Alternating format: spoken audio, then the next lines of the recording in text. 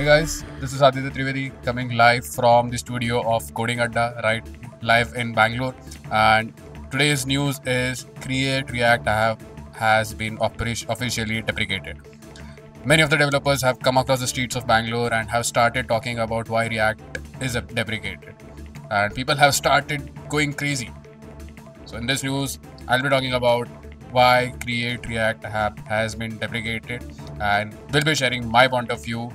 Hey guys, I'm Aditya Trivedi, your Bade Bhaiya, your educator, your entertainer, and your brother for Coding Adda.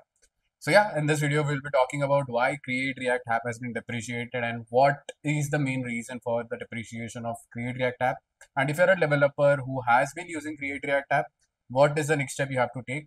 And if you're someone who has not been using, so I don't think there is nothing much to tell to you guys. So let's get into the video and let's see what's the reason behind it.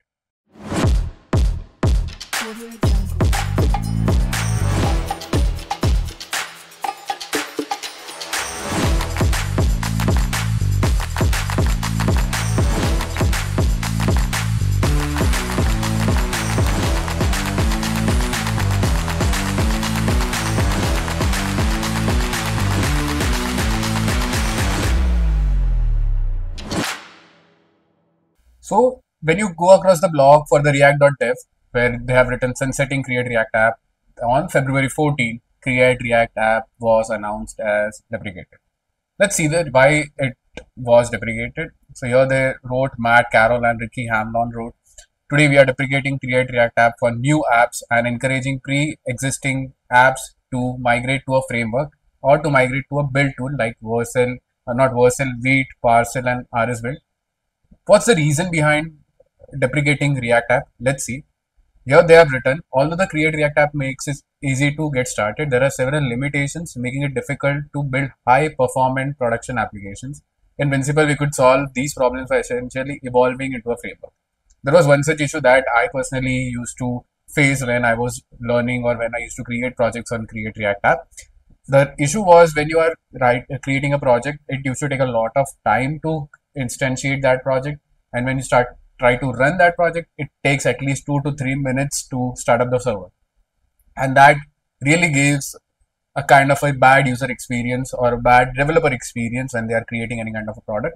So hence it was needed to give a fast performing application. However, since Create React app has currently no active maintainers and there are many existing frameworks that solve these problems, we have decided to deprecate the React app. Yeah. So why should we move to a new framework? Why there are different frameworks? See, apart from React, there were a lot of different frameworks that I had been personally using. I had worked upon Vite. I had worked upon Next.js.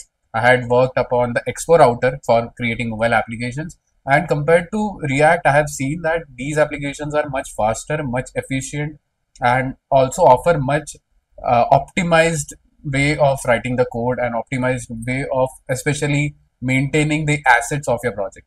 Okay. So the next thing is you can migrate to any kind of framework. The first framework that we have over here is the Next.js. And personally, I think Next.js is one of the very fastest applications or very fastest frameworks that I've come across. And projects that are created using Next.js are obviously super fast than what we have using React. Okay. There is something called Vite.js as well. I'll just go to the website Vite.js. Vite.js is also pretty good framework. It's simple to install, it's simple to instantiate, and it's very simple to run. The file and folder structure that we have over here for Vite is almost similar to React. Okay. For Next.js, it is a bit different. Now, the first one was how to migrate to a framework. The next one is how to migrate to build. What you can do is, if your app has unusual constraints or you prefer to solve these problems by building your own framework, or you want to just learn how React works from scratch, you can also set up your own React using Vite, Parcel or Rebuild. These are basically the build tools that you can use. And if you want to know more about what these frameworks do and what you can do for using this kind of frameworks, you can obviously go to the React dev blogs and see what's the main reason for that. There's a saying, the end is the beginning. In Hindi, we say, Anth hi aaramb hai. So don't worry, if the CRA is ending, there are much better frameworks that have come recently, and you can experiment yourself with these frameworks and see yourself where you stand for those particular frameworks and kind of create projects on that. And also be ready for the upcoming changes that will be coming in the frameworks or in the world of AI, in the world of development, and in the world of software engineering. Okay. This was basically the news that I wanted to tell to you guys, and this is a different way of shooting the content that I usually do. So please let me know in the comment section whether you liked this kind of videos or not. And if you liked it, then we will obviously shoot more of these kind of videos for our channel. And yeah, this was it for the video. If you like the video, make sure to like, share, and subscribe to the channel.